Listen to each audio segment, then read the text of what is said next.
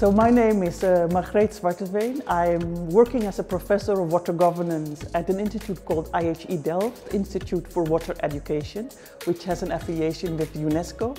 And I'm also associated with the University of Amsterdam. Here in Montpellier, I'm affiliated with an interdisciplinary unit called 𝘬𝘰𝘯𝘵, which brings together people from different institutes and universities, both natural scientists and social scientists, all working on water. So I'm very happy to be with that group of people. My fellowship is a FIAS fellowship, and I will be here for 10 months.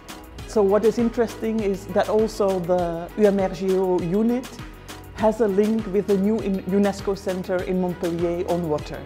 My research project takes as its basic proposition that a lot of thinking and doing water and governing water is infused with a logic of control. So much that goes on in water and in water science is focusing on better measuring water, better accounting for it, better regulating it, with the idea that every drop of water needs to be accounted for and, yes, controlled. My hypothesis or idea is that there would be merit in complementing this logic of control with a logic of care. And the reason for formulating this hypothesis is, first of all, that a lot of water always will escape control. Water is capricious. It flows, seeps, evaporates. So full control is never achievable.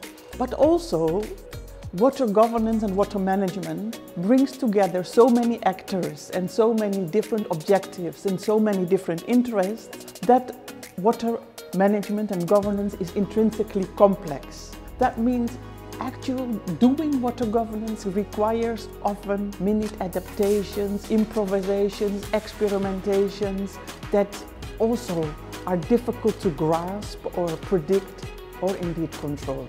Someone in Montpellier sent me the call for applications, and then I got this imaginary of 10 months of free space to think, to reflect, to read. It was like very attractive. And so I'm very happy to be here and to indeed have more time to explore things that are little bit outside the day-to-day work, and hopefully get inspiration for new ideas and for new collaborations also.